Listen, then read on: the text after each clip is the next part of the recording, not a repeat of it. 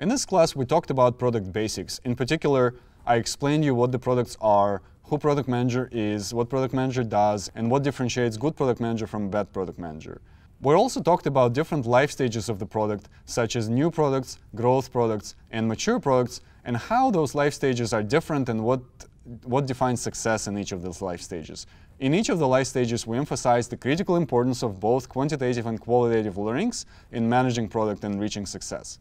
Finally, for each product life cycle, we discussed the magic success formula and how you drive success.